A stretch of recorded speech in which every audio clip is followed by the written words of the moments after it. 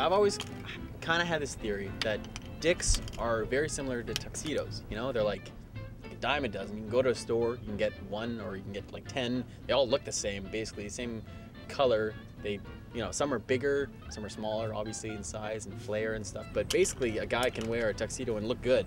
A vagina, though, is a lot more like a dress. You know, it's very complex and very kind of, you know, different kind of styles, different colors, different sizes, different shapes. Women looking at them, judging them, you know, saying, who are you wearing? You know, whose vag do you have on today? It's like they just pulled some vag out of the closet. It's all wrinkled and shit. And, you know, are you following this at all? Do you get that? Not at all. No, okay. No, you're that's really weird. That's great. Thank you. You know what? It's weird. I was watching The Exorcist, got minor chub. Just watching, yeah. 3/4? Yeah, it was up there. Just watching that, I can imagine.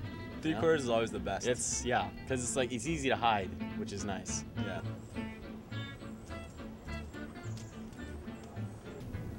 That girl, it's crazy. Mormon.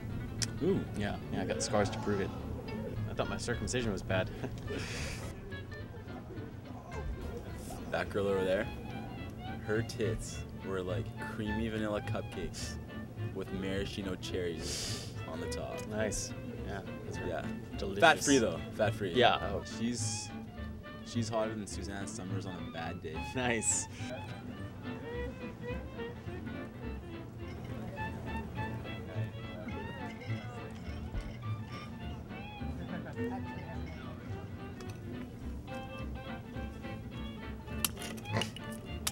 Whoa, dude, her.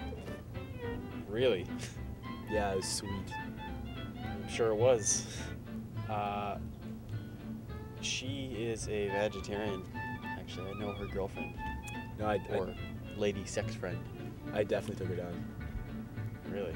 Yeah, man, she was a freak. I can see that. Very adamant on me not using a condom. Really? Did you, though? No. It's usually a preventative measure more than anything. And, oh, hey, that is her girlfriend right there. With Not bad. a baby. With a child. I wonder how she did that.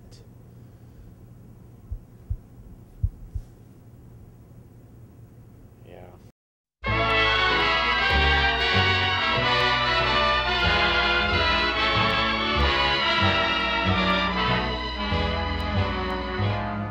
Rock-a-bye your baby with a Dixie melody.